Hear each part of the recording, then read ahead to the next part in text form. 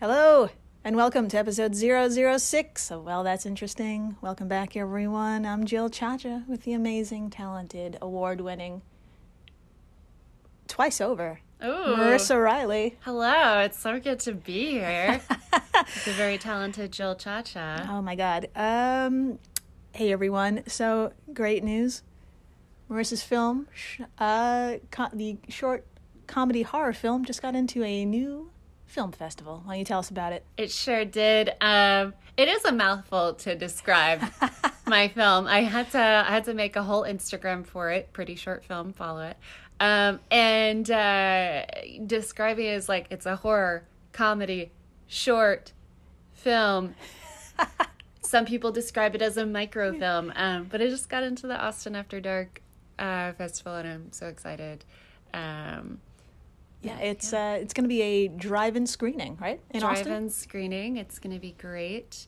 And I'm super pumped about it. I don't think we're going to go, but to stay safe during these COVID times. But I'm excited that they are showing it in a way that is safe for viewers. Yeah, so check out Marissa's new Instagram for pretty, and all the details are there. We also have an Instagram, wellthatsinterestingpod.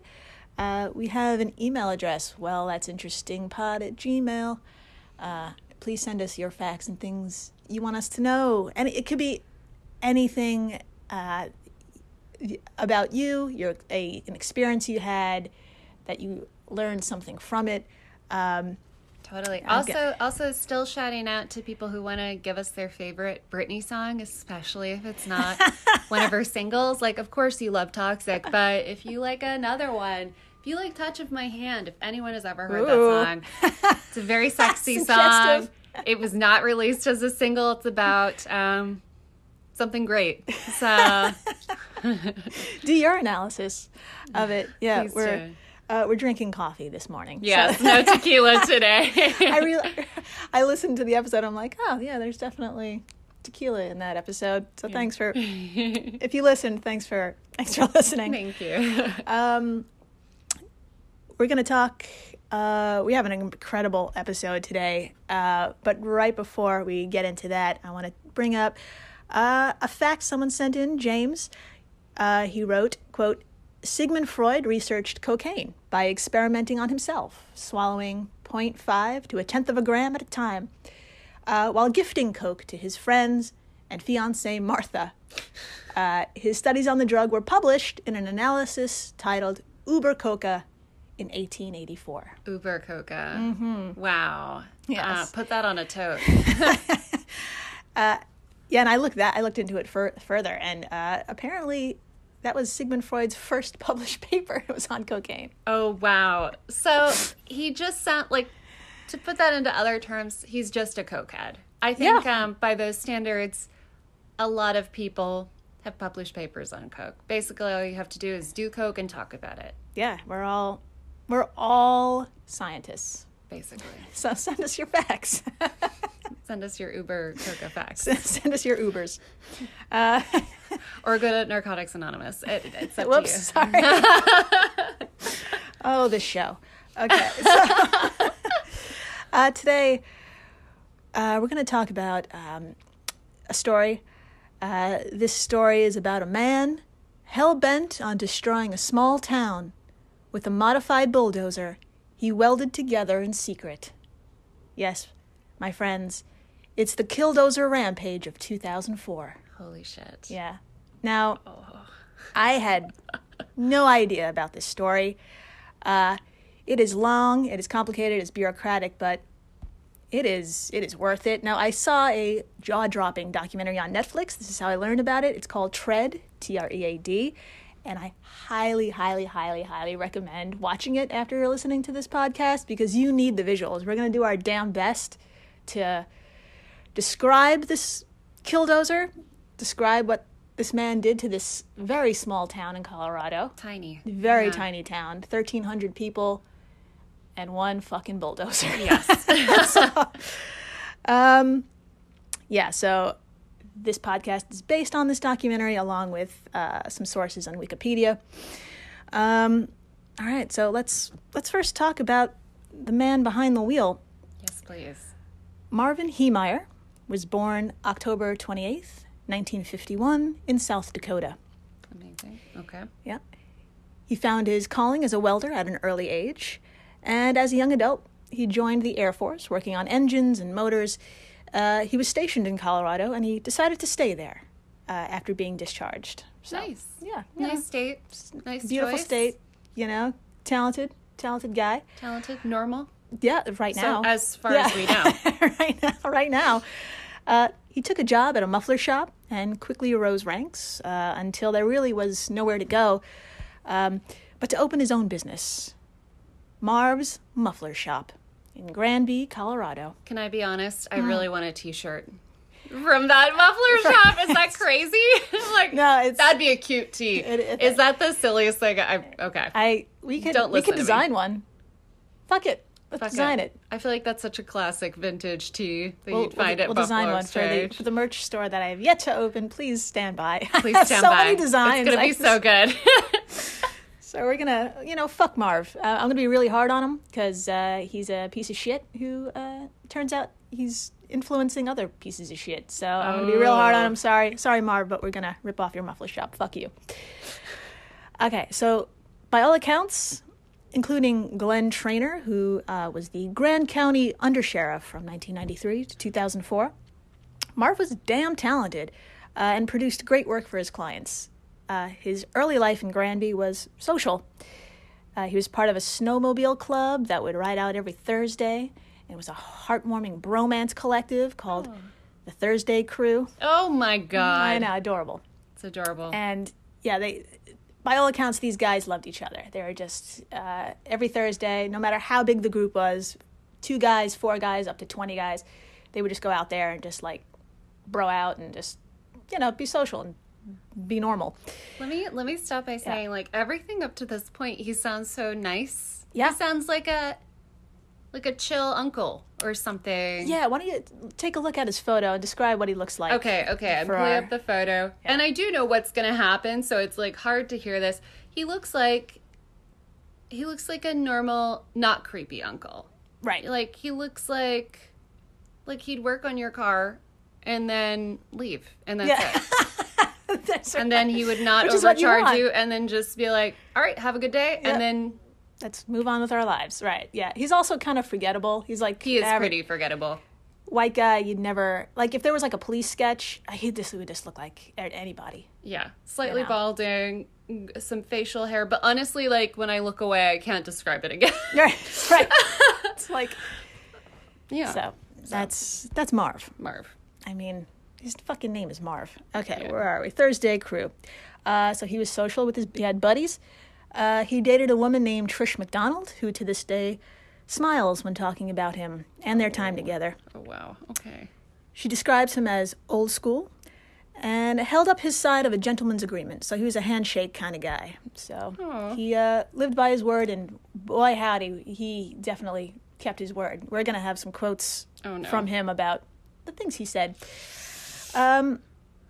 He made personalized steel bumpers for each of his fellow riders for their snowmobiles. So that's really cute. Very cute. So he took his time, he had attention, he was creative, and maybe a little bit obsessed about creating things. On the face of it, nice guy. But that's just the face of it. Right. Now, with a lot of narcissistic men who feel society is flawed and has done them wrong, and they feel denied, they feel slighted in some way or another, like most of these men, they document their feelings and their rationales and their philosophies. Some write long letters that they send to newspapers, I don't know, like the Zodiac Killer or the Smiley Face Killer. These types of men. And Marv was no different. He recorded his injustices on audio cassette tapes, very old school. He had about, by all accounts, I think it was about a little over 2 hours worth of ramblings. Wow, okay. All right. Yeah. Now, you see, Marv didn't like the town of Granby as much as the regular folk of Granby kind of liked him. And why is that? So we're going to, Marissa, if you can all right, do me a solid. Rolling up my sleeves. just read one of many quotes we're going to read from the mouth of Marv. Okay, all right. So again, this is a quote from Marv, not for myself. Good, what do you call it? Intro to the quote? Yeah. All right, okay, here's Marv. All right. It's a kind of community that in order for you to get ahead, you have to keep the neighbor down. Not build yourself up on your own merit. It's tear the other guy down. There you go. How was that? That was award-winning. More award-winning shit from Marissa Riley. I'll post my laurel later. Okay, so that's aggressive. He feels like the only way to get ahead is to tear the other guy down. Now, his feelings probably began when Marv bought the land where he developed his muffler business. It was at an auction for foreclosed properties. A lot came up for a 3,000 square foot building on 2 acres at a very reasonable price, $35,000. Nice. Right? Marv bid 40. Okay. Now another dude was there, Cody Dochev. All right. All right. Cody's very integral to this story. He was also at the auction, and he was looking to expand his own business. He had his own dreams, living the American dream. He had a concrete business called Mountain Park Concrete, and he wanted to build a new factory. So he was already pretty successful, and he wanted to expand. But his budget was capped at $50,000, and Marv bid a little more than Cody, and he got the plot. Okay.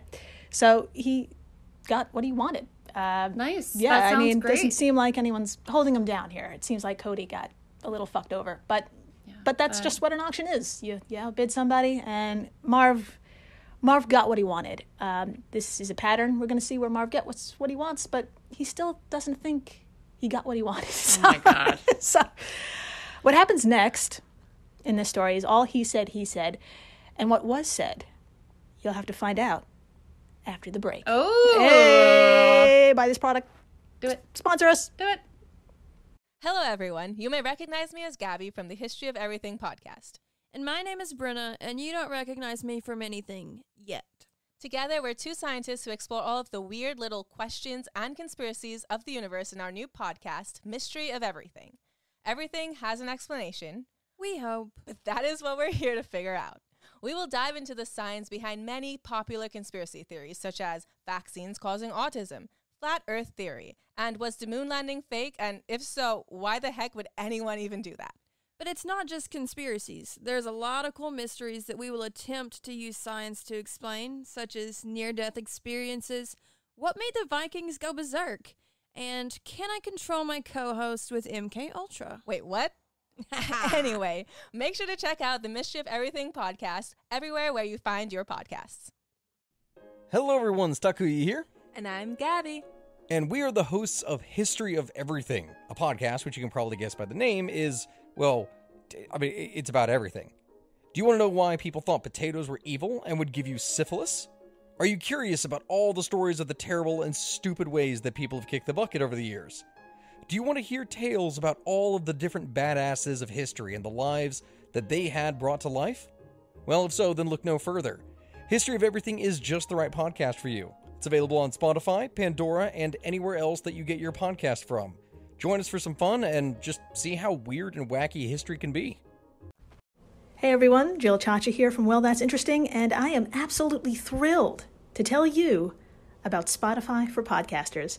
I use it, I love it, and it all started by downloading the free Spotify for Podcasters app, which has all the tools you need in one place to record and edit your masterpiece of a podcast. Spotify for Podcasters also distributes your show to all major platforms. So when you hit publish, your episodes will stream not only on Spotify, but I'm talking about the Apples, the Googles, Stitcher, Good Pods, the other ones. You get the idea. And you can monetize your podcast with no minimum listenership required. You could also set up monthly subscriptions and record ads just like this one. So what are you waiting for? Download Spotify for Podcasters today and start changing the world. Oh, and please, stay interesting. Oh my God, we're back. We're back. We're back, and products, man. They were delicious, amazing, helpful, So healthy. so healthy. I slept like a baby. It was great. Yeah, kept me regular.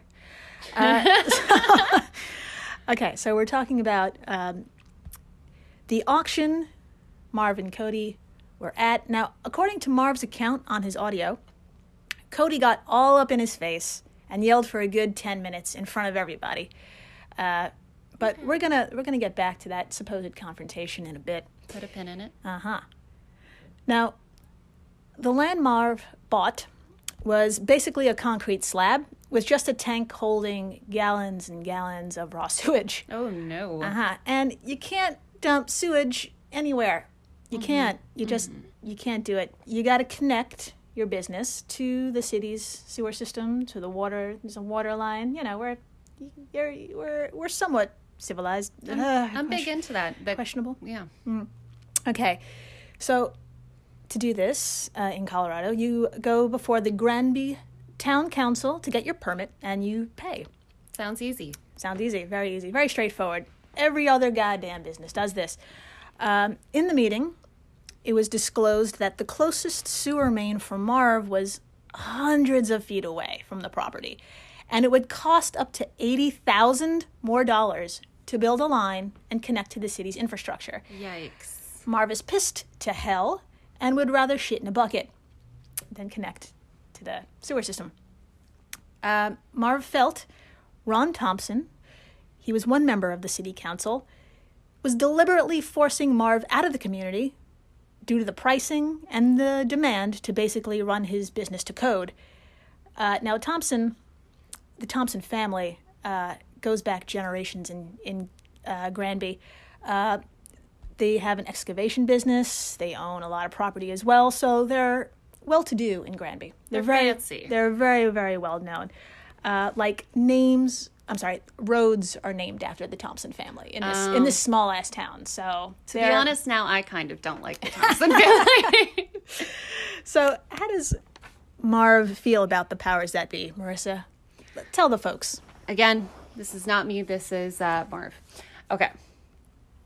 If the powers that be, if they were to let me alone, I wouldn't have this righteous anger, in all caps, that I have towards the Thompsons, their hierarchy, their attitude, that they lived in that community for so many years, and so many people think they do. Screw your neighbor.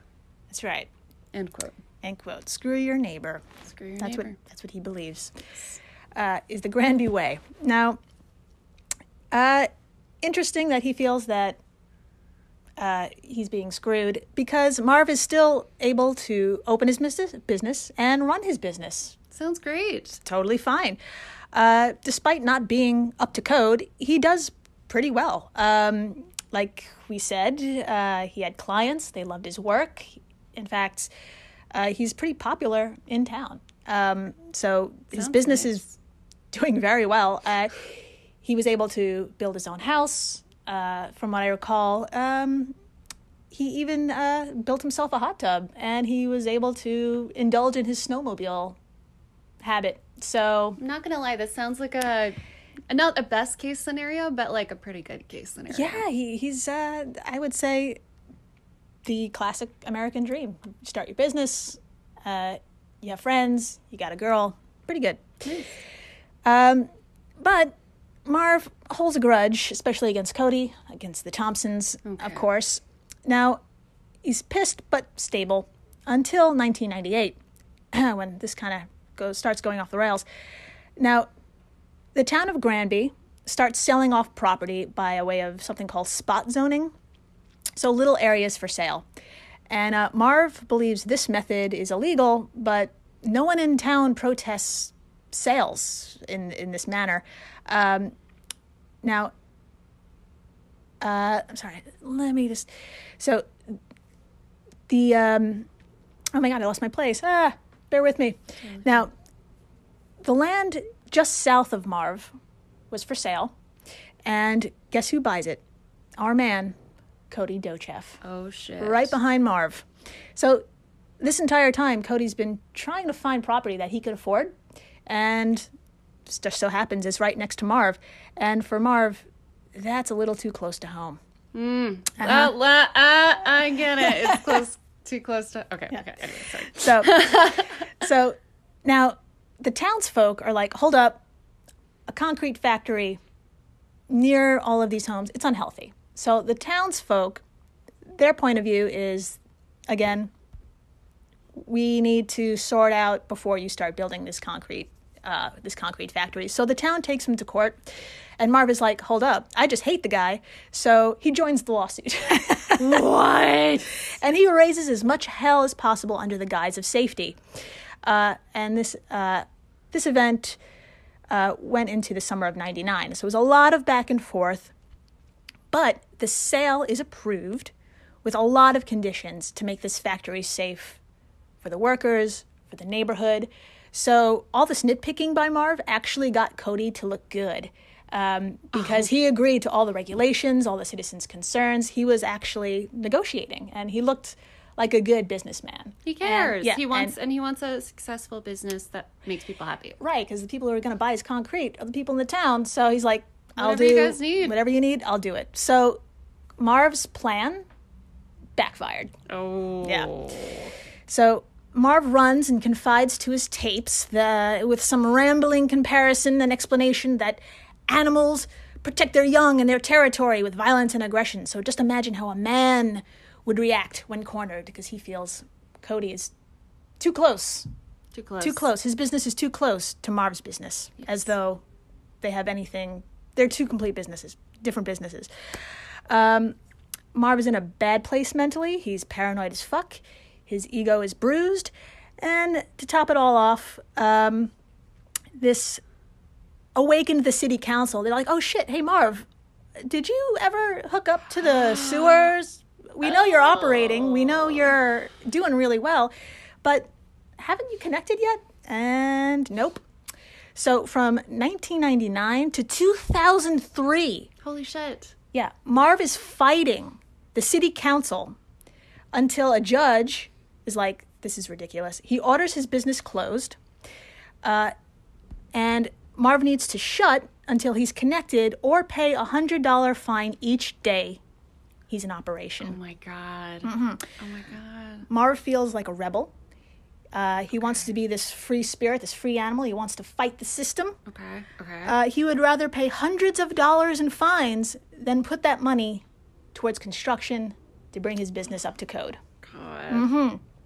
I want to say I get it, because I'm always about fighting the power, but this one I'm just like, dude, this is your money. This is your business. And it's just business as usual. It's just like, hey, you want to start a cafe? You need a toilet. Yeah, you kind of do. If you want to wash your hands because you're in a muffler shop, I don't know what he's been doing. I don't know what he's hooked up to a bucket and some Purell. Right? I guess. I don't know. But anyway, he also throws his money into a lawsuit against the dough chefs in hope to stop construction of the factory. But it does nothing. Cody's, he's got his own concrete. He's building the factory. He's perfect. He's doing his thing. Cody's the best. Also, he's already hooked up to the infrastructure. Of course he is. Because it doesn't really cost that much if you're a successful businessman like Marv is. So the factory is being built, and Marv is hemorrhaging money on the fines, on the lawyer fees, and he confides to a friend that he's already spent $150,000, which is almost double what it would have cost. Which would have been $80,000, yeah. Oh, no. Oh, Marv. Just trying to prove a point, and you're just digging yourself into a shithole. Into a shithole, literally. What won't dig you into a shithole? Reasonably priced products that sponsor this show. Let's hear about it. Let's do it. Stay tuned. Buy this product. 20th Century Studios presents Vacation Friends 2, now streaming only on Hulu. Look at us, all together again. We just wanted to give you guys a real honeymoon. Shots! Now streaming. He was just released from jail. Where can I get a drink around here? Back on vacation. This place is nice. It's drug lord nice. I'm sorry, drug lord nice? with more baggage. Ever since he showed up, he turned this relaxing vacation into total chaos. Who does that? Vacation Friends 2, rated R, now streaming only on Hulu. And we're back. We're back. We're so back. We're so back. I hope that was not sponsored by a muffler company. That would be that would be very awkward. That would be odd. But if it was, I bet they were a lot better. Yeah, better than Marv. Than Marv's. Yeah. Our muffler company, better than Marv. Better than Marv's. Okay. Speaking of Marv, his lawyer tries to talk some sense into him. Good. Right? And the lawyer refuses to appeal the court's decision of siding with the dough chefs, which allowed them to continue operation and continue building their factory. At this point, Marv feels everyone is now, quote, snickering at me. Oh, God. And that the town itself had the mentality of, quote, we'll get him. Now, why don't you read a little bit more from Marv's commentary? All right. Here we go. Okay. They started getting me in 1992. I don't know what this voice is. When Gus Harris sold the property to Cody Dochef. They got me when they issued the building permit to Cody Dochef for the concrete plant and denied it was for the concrete plant. What are we all, stupid? I guarantee you I am going to make them deal with it. There you go. Yeah, I don't know what he's talking about when the city denied the permit was for the concrete plant. I don't know that part. That was... and Agreed. That's, I think, a sign a lot of things are skewed in his head. Yeah. I will say one thing. Yeah. Which is I don't necessarily agree with all the things he's saying, but I do like that he is technically journaling. He is. Also very creative. Very creative. I'm glad he's taking time to express his thoughts, even though in the end, it's not gonna it's not gonna go very well. Yeah, the journaling goes off the rails. Hey, off the rails. That's bad pun. Yeah, come for the facts. Stay for the bad puns. All right, so defeated once again, humiliated in his mind once again. Marv, poor Marv. Oh. He takes a fucking dip in his hot tub. Okay. Okay. Oh, God. Yeah, poor Marv in his hot tub. And you guessed it, in his lowest moment, LOL, Marv is visited, inspired, jerked off by God himself, and the plan comes to him. Oh, God. The plan comes to him in his hot tub. He feels he's chosen. This vision, to him, explains why he's never married or never had children. It explains why he's so successful as a businessman. Oddly enough, he knows he's doing well. It explains his talents, right? The task before him needs to be done, and Marv is the chosen martyr to do it. Oh, no. Okay. Marv. Hot tub Marv. I lost so... Oh. All right, why don't you... lost so much respect for you. Okay. Last journal entry. Okay. Dear Diary. Dear Diary. All right, here we go. Okay. The world will write stories about how wrong I am. Yes. So he knows he's wrong. He knows what wrong. he's doing, yeah. He knows. Okay. More from Mark. Okay. How wrong I am. And without a doubt, I wish it could be done another way. But there is no way to make this right. You picked the wrong man. That's right. Oh, Marv. You know what? I don't want your t-shirt anymore. Yeah, so they picked on the wrong man in Marv's eyes. Now, he even admits he's been boiling longer than 1998 to 2003. He says he's been boiling for about 13 years, which is a very long time. Wow, okay. But let's get out of crazy town for a moment. We'll get out of Marv's head, and we're gonna talk about some witnesses. Now, let's go back to that auction. The auction where Marv bought his property. Yeah. Where he wanted to develop his muffler business. Now, this is where supposedly Cody gave him like a tongue lashing and flipped out in front of everybody.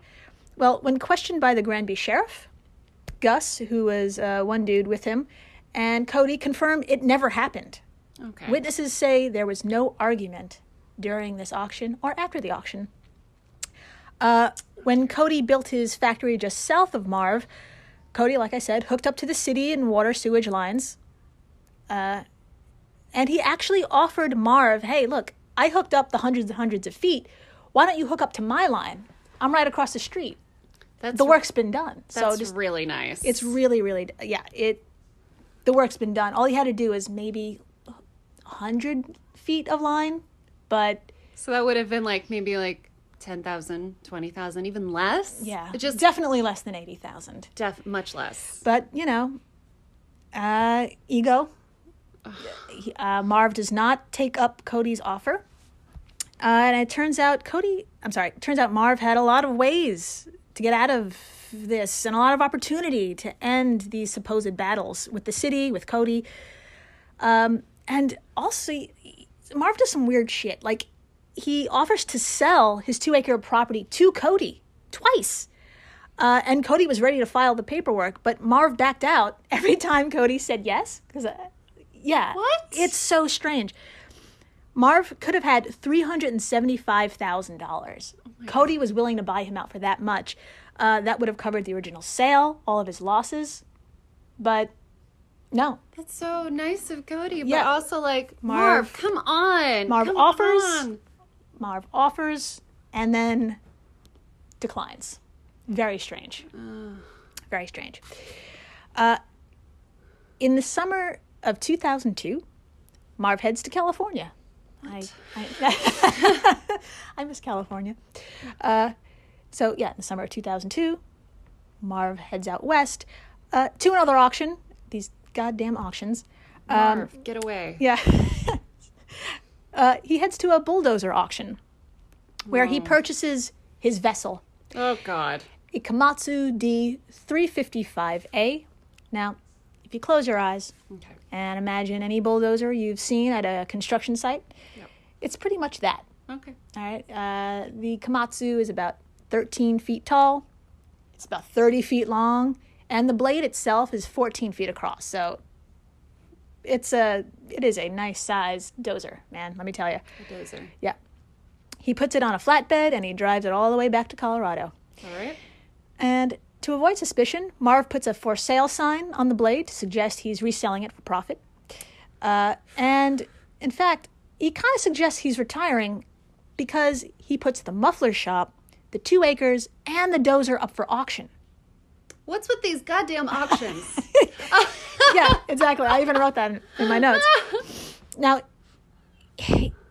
in his head, it's some weird test of God. He says, if he sells his package deal, all the things, for $450,000, it's a sign to end his rage and move the fuck on. Oh my God, someone, I know. Yeah. Okay? So this is another weird test in his fucking head. So that was summer of 2002. In the fall of 2003, Marv is offered $400,000. Yep, there's another way out of this. Pretty good. And he accepts the money.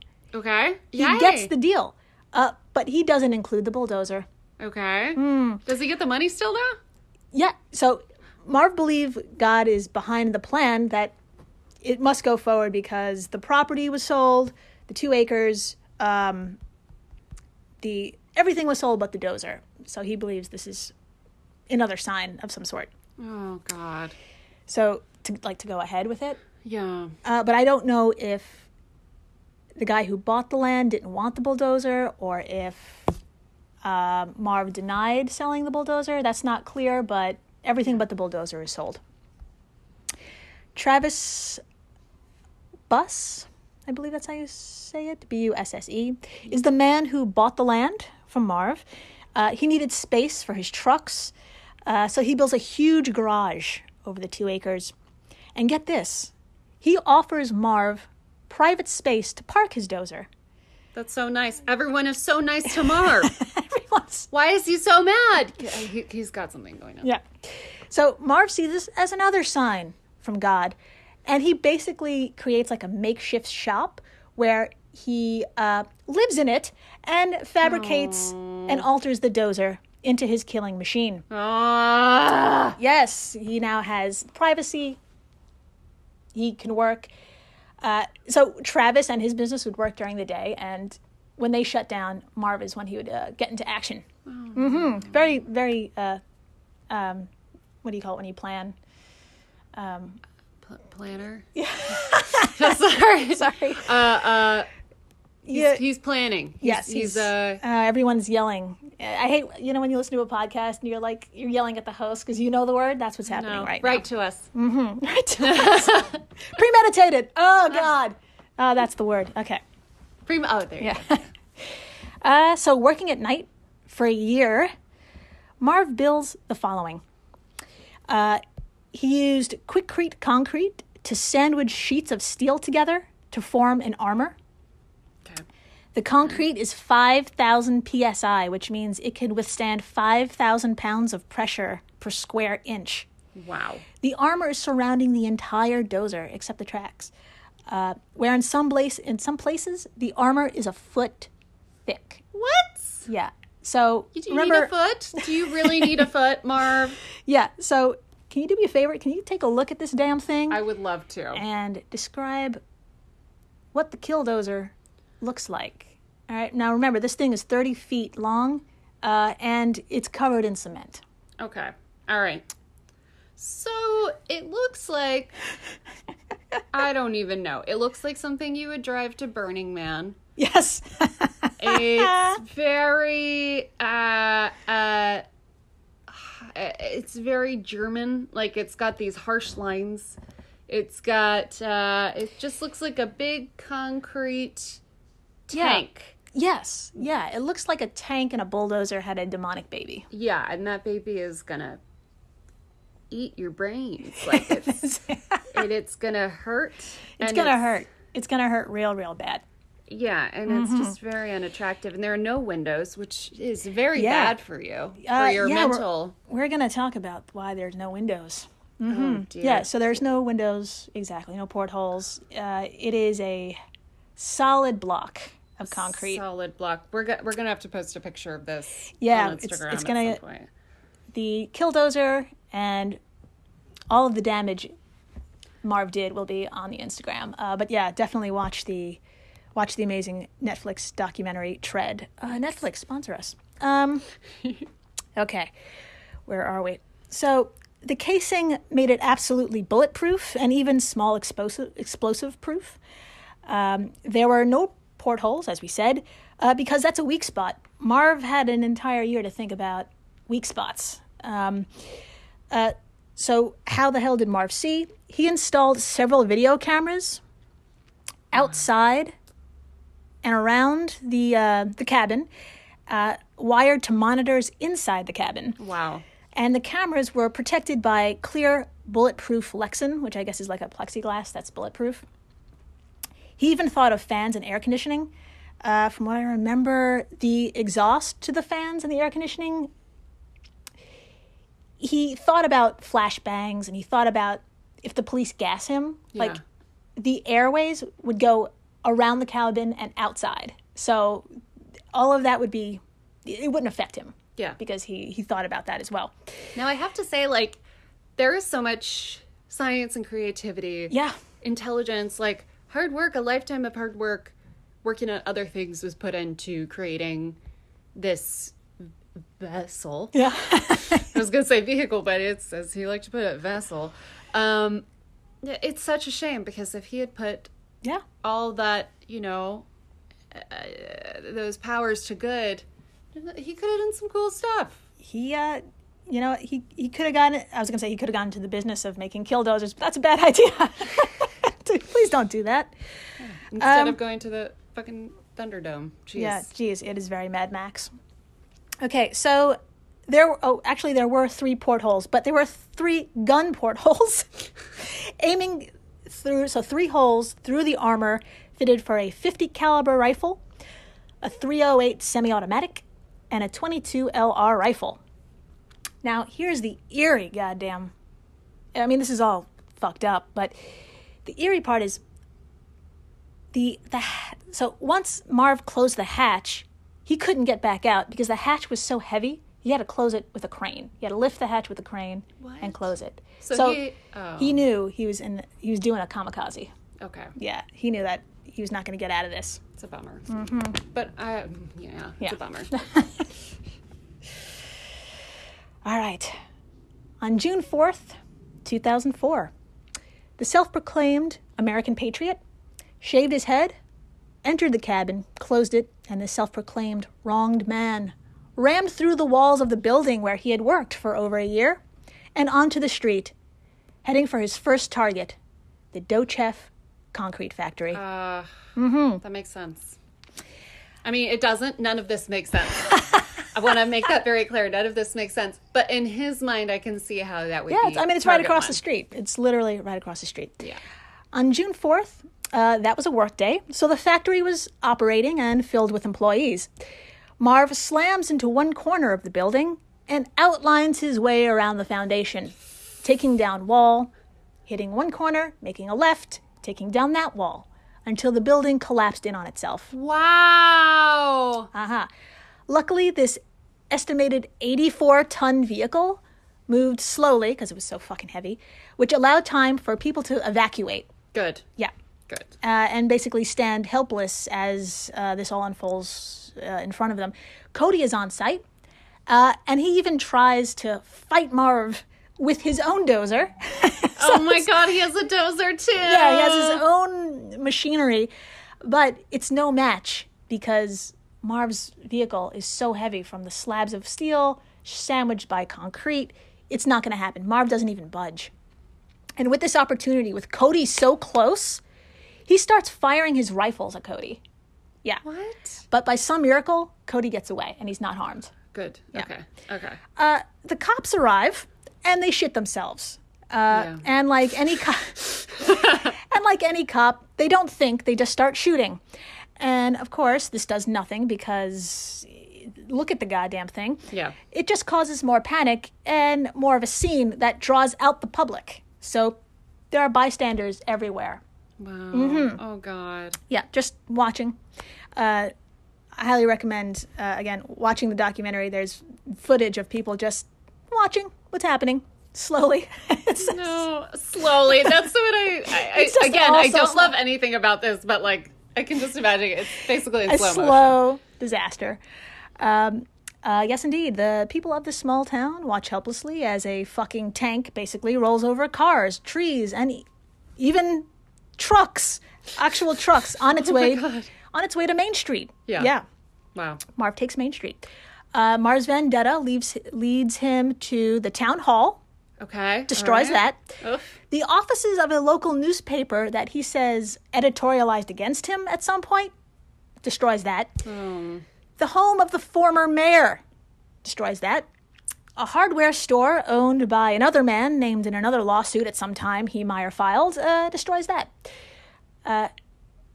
Now, these are all just my words coming out of my face. Do you want to take a look at the destruction? And would you like to describe? I would love to describe this small town. Now, remember, this is a small town out west, so these buildings, they're not skyscrapers. They're a story, 2 stories at most, and they're built with like fucking aluminum siding, your low-grade concrete, drywall. I will say as a 21-year-old, when I was living in Texas, I got drunk one night and I got home. Yeah.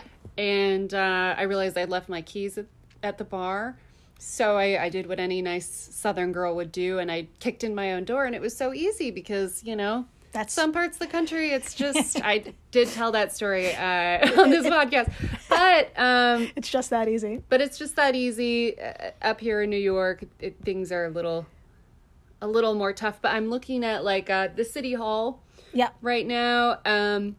It looks like someone just pushed it down. Yes. Just like from the roof, just with their hand, like a giant hand, just squished it down. Yeah, like a little kid in a building a sandcastle, just squishing it. Squished it down, and then all of the windows are gone. Yeah. Which is crazy.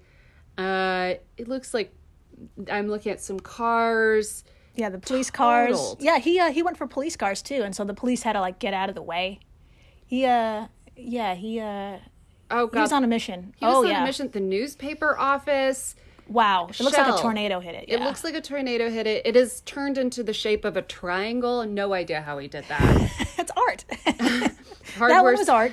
Yeah, the hardware store is a pile of You'd rubble. never think that was a store. Yeah. At all. I'm looking at a service truck. It looks like a transformer picked it up with their hands and then crushed it into a ball. Yeah, it looks like the toy Transformer, but it didn't make it to its transformation.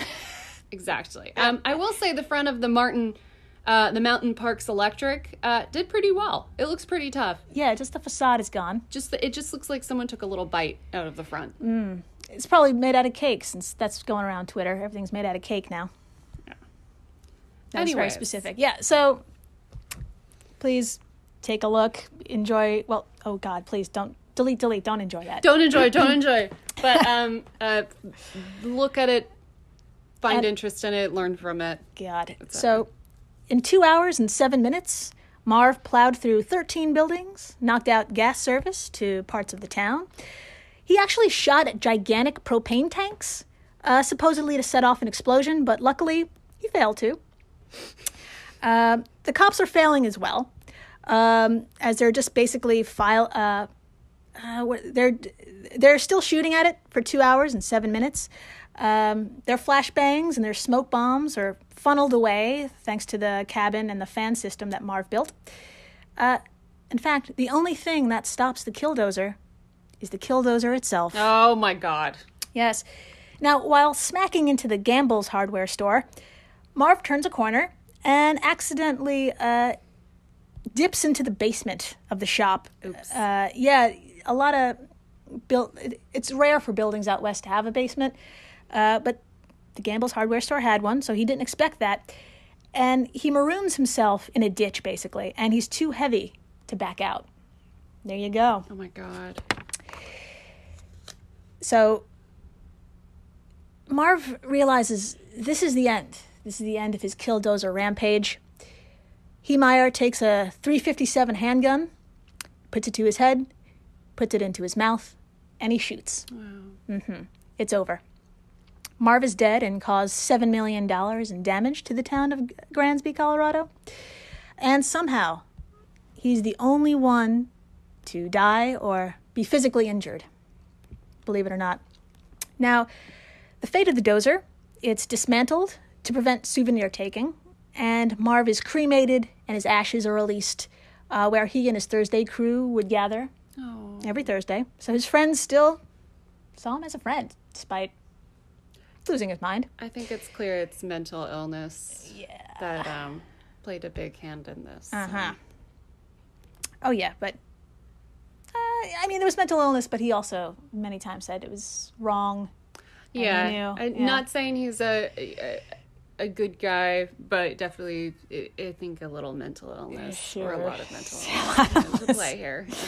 And it's, so you think all of this would be huge news? I mean, this is a hell of an incident. But a day later, Reagan dies, and it just occupies the headlines, the death of Ronald Reagan. Yeah. So everybody forgot about Marv. Well, not everybody forgot about Marv. Oh. Yeah. Now, I know what you're thinking. A straight white man who feels he's owed something by society that he says marginalized him and clearly did him wrong in some fashion. Is he seen as some kind of hero? Yeah. Unfortunately. Now, not only did Marv leave 2 hours of audio, he left some written notes as well. And one note left by Heemeyer states, quote, "Sometimes reasonable men must do unreasonable things." Oh, God. Someone's going to get a tattoo of that. Uh-huh. Oh, yeah. A tattoo or maybe a series of memes. Really? Yep. So these words become memes on the internet, and it becomes a slogan for the far-right extremist Boogaloo movement. Oh, God. Oh, face in the hand. Yep. The slogan, "I became unreasonable," is one of the taglines for incel, white,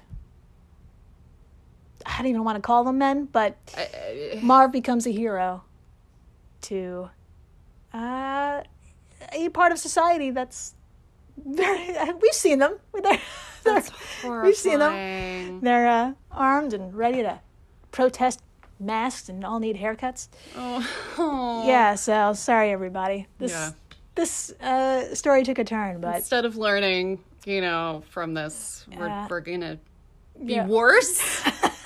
2020.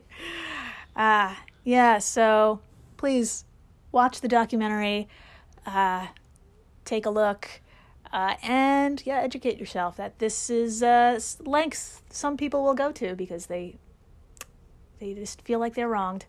And if you're journaling anything that seems remotely violent, there are so many websites, phone numbers, therapists, psychiatrists. We're here for you. We're here. Write to us. Write to us. Oh my God. We don't have training, but we can direct you in the right place. Take a look over your journals and check with yourself. Yeah. Check in with yourself. We got you. Wellthatsinterestingpod at Gmail. Enjoy our Instagram. It's fun. It's fun. It's fun. Delightful. And gorgeous. It's gorgeous. So many facts. Write in. Support this podcast. There's a link at the, if you're listening on Spotify or Apple, in the summary section, there's a link where you could support us. You could be a sponsor. Fuck it. That's right. I don't want to start a muffler business. I can't do that. No. Me either. Stay interesting, everybody. Please do.